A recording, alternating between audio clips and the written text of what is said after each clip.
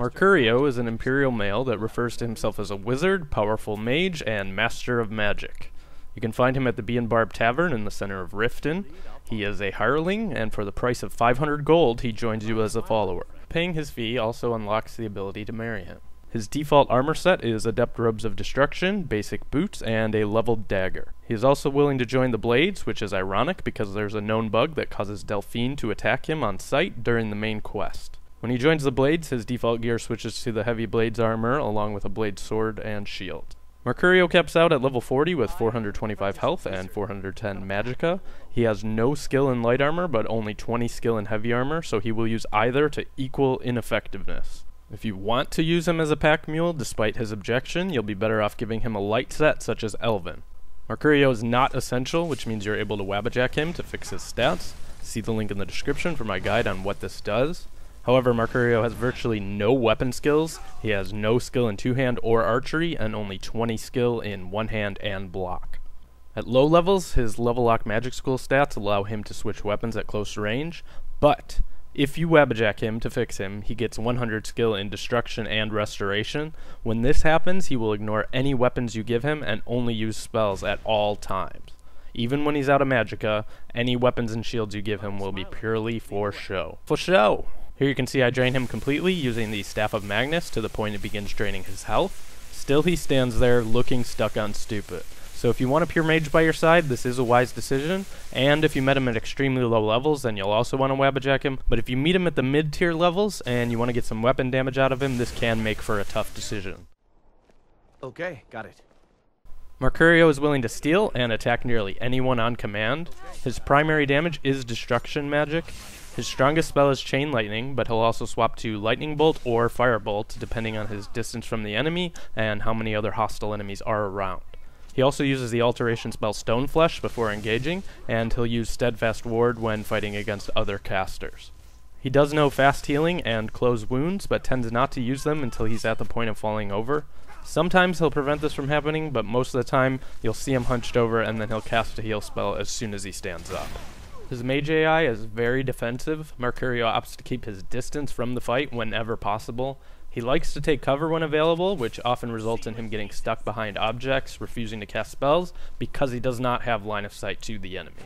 In the 3 fights I took him on for this video, he was 3 for 3 and getting stuck on several occasions at some point during the battle. Another issue is his AI lets him get dangerously close to the edge of mountains. He was 2 for 2 at falling off of cliffs, being unable to climb back up to rejoin the fight. You will want to keep this in mind because enemy positioning is going to be a major factor when using him as a follower.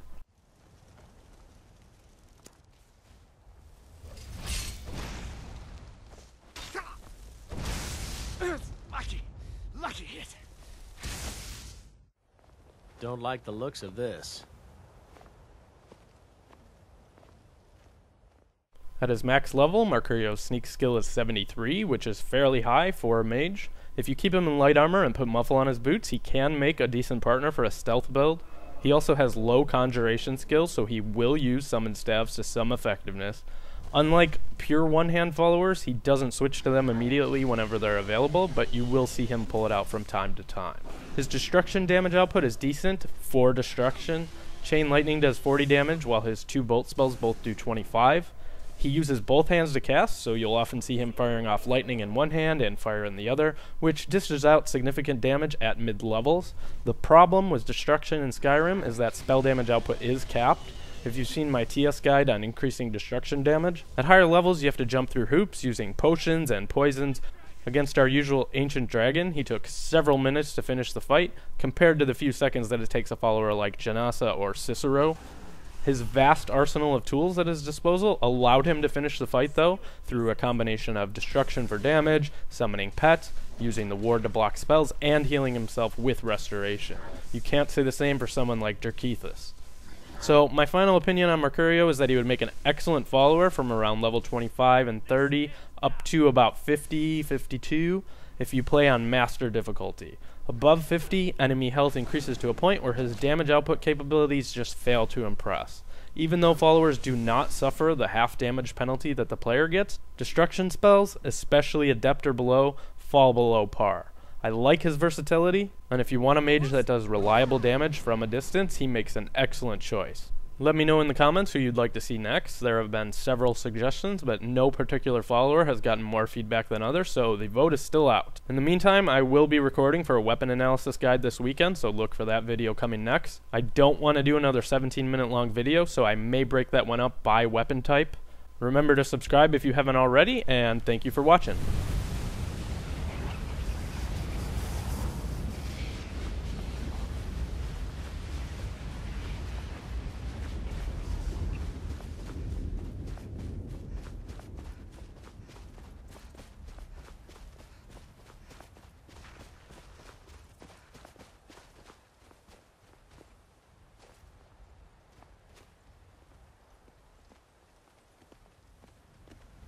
I'm right behind you. You lead, I'll follow.